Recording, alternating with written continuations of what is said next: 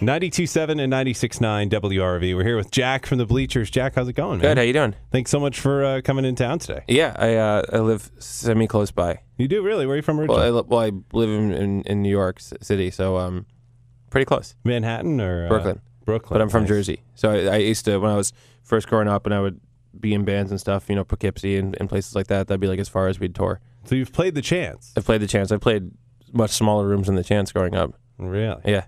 So that you didn't just go right from playing in your basement to 3,000 seaters, is what you're saying? No, but I did. There was a studio in Newburgh, which is around here, right? Newburgh, yeah. And I used to go there a lot when I was like 15 to 17. Wow, no kidding. Yeah. That's awesome. So it's cool to hear that you're local. I you know what, ironically, as much information as I have on you, I didn't have that. I'm local-ish. So I feel like you've educated me a little bit. I feel better about the whole experience. That's why I came, to educate you. Jack came to Poughkeepsie to make sure WRV knows what's up. And that's refreshing to hear. Is it true that the Bleachers began while on tour with Fun? Yeah. So and just Bleachers, no the. No the? Okay. Yeah. All right, cool. But that's a mistake that a lot of people seem to make. I think everybody wants to put a the in there. Myself included. But I wrote the record and pretty much recorded it on tour.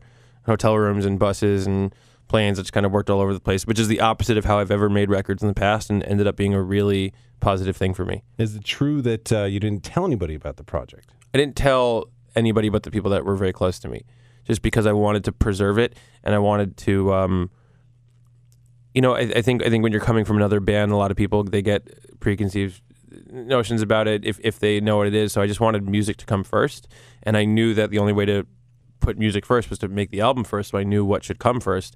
So almost by default, it had to be a secret. It wasn't like I planned it to be a secret. Did you expect it to be this successful? It's just blown up. The only place I really put a lot of expectations is on the actual work itself, because it's the only part, there's, if the whole thing is like a big pie, it's like, the records and the live show, that's the part I can control. And I guess how good a job I do at that is how flavorful the rest of the pie is. I guess the answer is I just try not to focus on that, and it makes me whether it's one person or a million people, connecting with fans over the music is kind of really important no matter how big it gets. But it's been really exciting. That's cool. So you guys have some big plans for the summer. That includes an appearance at Bonnaroo. We were talking a little bit about that before the. It's actually going to be my 10-year anniversary of playing Bonnaroo. 10. I played it first when I was in 2005. Because you played it first with Steel Train? Twice with Steel Train. Sorry. No, 3 times with Steel Train. Wow. Yeah. And then you played it with Fun. Once with Fun. Once with Fun, and then this is... with Bleachers the first time.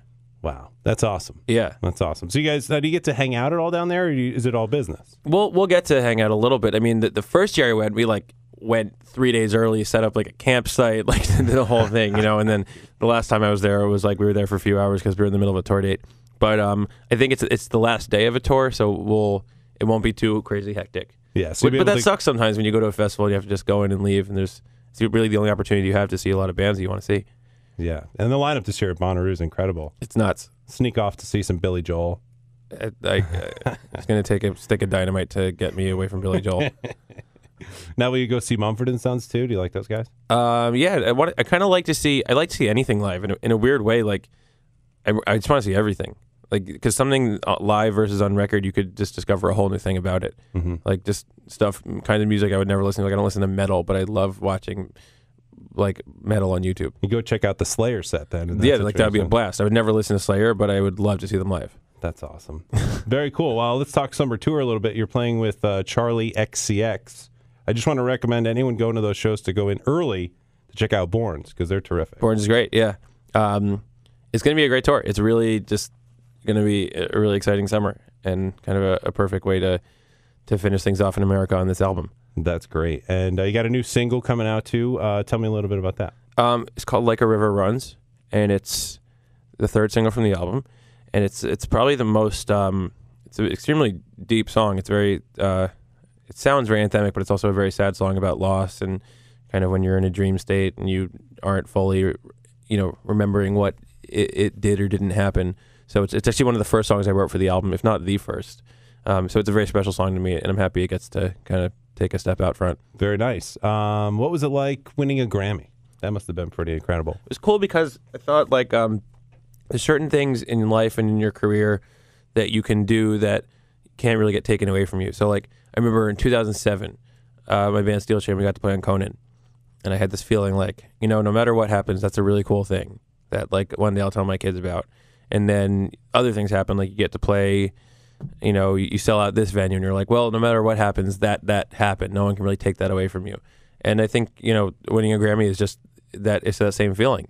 You know, it's just, well, that's a cool thing that happened. That if everything stopped tomorrow, is still pretty neat. But it's a feeling that I have a lot about things that I do. You know, going all the way back to when I was 15, I played my first show. I thought like, well, no matter what, I played a live show. So it's just like it's a continuation of that feeling. Now, what's the next big? Do you have what's the next big thing you want to accomplish? Making the next Bleachers record is the big thing on my mind, and defining what that sound is going to be and how it's going to step forward. That's nice. The big accomplishment I need to figure out. Cool. We're all excited to hear it. Yeah. So I'm assuming you'll have that ready for us pretty soon. Yeah, I'm working on it. hey, buddy. You know, lay off, pal. You know, give me some time here. I got Bonnaroo to check out first. Don't worry about it. Do you have any plans to get back together with Fun anytime soon? I know you're a very busy guy. Yeah, so. I'm pretty focused on Bleachers at the moment. But you know, who knows what the future holds? Cool. I'm just trying to get some dirt out of you. There's not that much dirt on me. You know, I'm just pretty. I can't find any. You really? You're a very clean guy. You're a very clean. Can't find any guy. dirt. Yeah, I was trying to find a reason to. That's because I'm good at keeping it wrapped up. Smart guy here. Smart guy. Well, I hope we get a chance to see you again sometime soon. Definitely. Back in town. So, Jack, thank you so much. Yeah, thanks for having me. For coming to WRRV. We really appreciate it.